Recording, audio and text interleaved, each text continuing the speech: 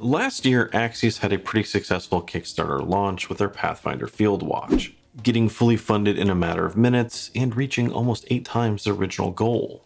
If you haven't seen it before, check it out. It's a great field watch that seems to straddle the line between dressy and casual, making it a pretty interesting and, more importantly, an affordable alternative to a Hamilton Khaki King or a Seiko Alpinist. Well, this year the Singaporean microbrand is back, and they're hoping to repeat that same success. Except this time, they're taking the dressy up a notch. This is their latest release, the Tribune, due to launch in Kickstarter sometime in May. And for this one, Axios wanted to do something a little bit different than their previous tool watches. So for the Tribune, they combined a sector-style dial with a very sleek, classically sized 38mm case. Now, before we jump into this one, I need to point out that this watch is a prototype that was lent into the channel, and as such, all your standard prototype warnings apply. And the promotional tag was up because Axios also mentioned that if the campaign is successful, they'd send me one later on. Now, that said, let's get into it. For the Tribune, you're looking at a slimmer 38mm wide case with a corresponding shorter lug-to-lug of just under 46. Making it practically perfect for those slender wrist collectors out there, as well as those that appreciate a smaller classically sized piece. It's also fairly thin at 10.2mm, which is fairly remarkable when you consider that also includes a box sapphire crystal, which rises beautifully out of that case. However, this slim profile does come with a price, even when it's paired with a thinner Miyota 9015 movement, as the Tribune here only comes with 50 meters of water resistance, firmly placing this as more of a dress watch than a sports. The case is simply fantastic, and it's actually my favorite part of the watch.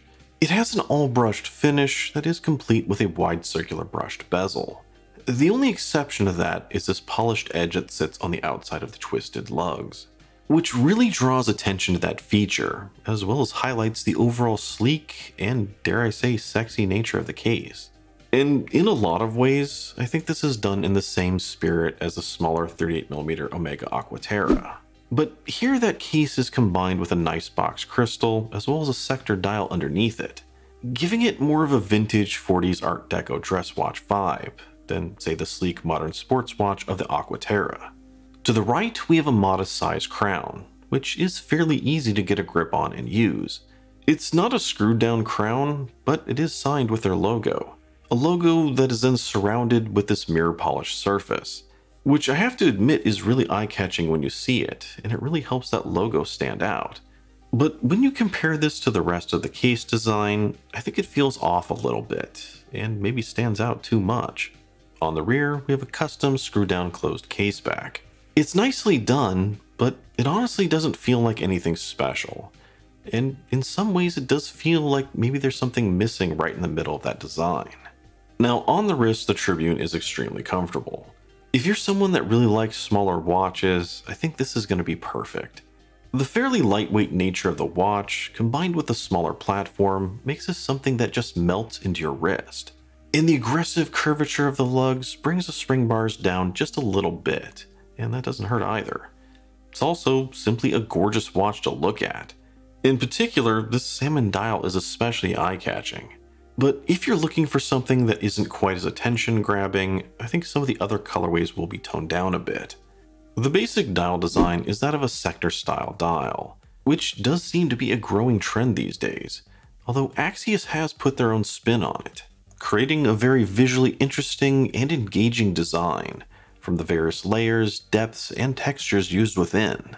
The base of the dial looks to be the same as that in the Salmon Pathfinder, with this matte textured rose gold or copper material, which here has 2 reflective metallic rings then placed on top, both of which have text printed in black, as well as this mini moat separating the two. One of which is this thin ring at the outer edge, creating a detailed chapter ring, and the other is the center ring containing the hour indices.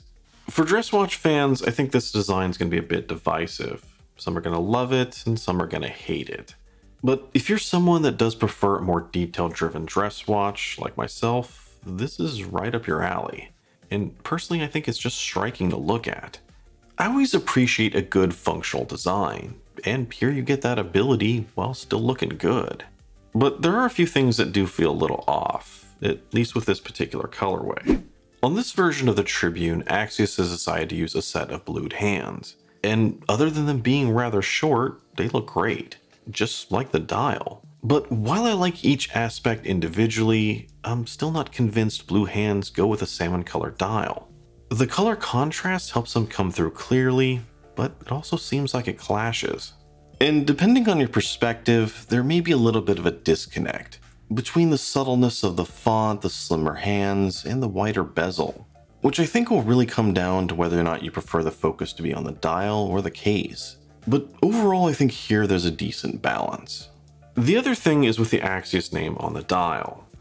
Now, in previous watches, Axios has always used their Star Trek looking logo, like on this Pathfinder. And as a big sci-fi geek, that's something I've always liked about the brand. I know it's not supposed to look like a communicator, but I can't help but see that when I look at it. But here they left off the logo and just used a simple brand name on the dial. Now, considering the vintage 40s style theming, the brand name may be more fitting than the logo, although I'd have to see kind of a mock-up to be certain. But for me, the problem isn't so much the name on the dial as that they left the logo on the crown. And having both on the same watch does create a little bit of a branding mismatch, just between the various elements as well as their previous models. Now, as for the strap, that's kind of a whole other story. Some of you eagle-eyed viewers may have noticed the Zelos branding on the buckle, which at first glance may seem a little bit odd, but Axios is sort of a sister brand to Zelos, and I guess their particular straps weren't ready, so they just used one of the old Zelos ones. The production version should ship with something similar, but that one should have the Axios branding.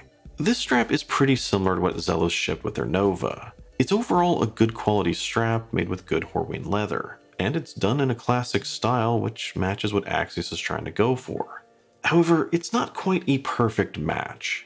I think when you take a step back and look at the entire package, the strap seems a little bit overpowering to the watch. As compared to the sleek case design, this seems a little big and a little wide. Now, among watch collectors, I think 20mm straps would be preferred, but from an aesthetic standpoint, I think 18 might have been a better choice here.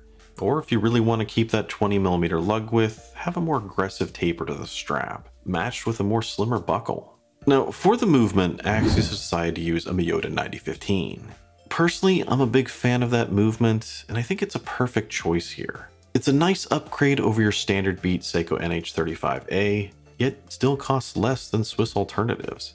It's also a fairly thin movement, and that's something Axios took full advantage of here. The only real drawback of the 9015 is that the rotor noise can be a little louder. It's never something that's bugged me, but I do know some find it bothersome. Overall, for the Tribune, it's a great choice, assuming of course that the price will be kept reasonable. And that does bring up a very important point, and that's that right now, as of filming this, I'm not sure what these are going to be going for. I'm not sure if they've actually settled on an early bird pricing structure, as nothing's been listed in their communications. When I find out what the price is, I'll leave a comment down below.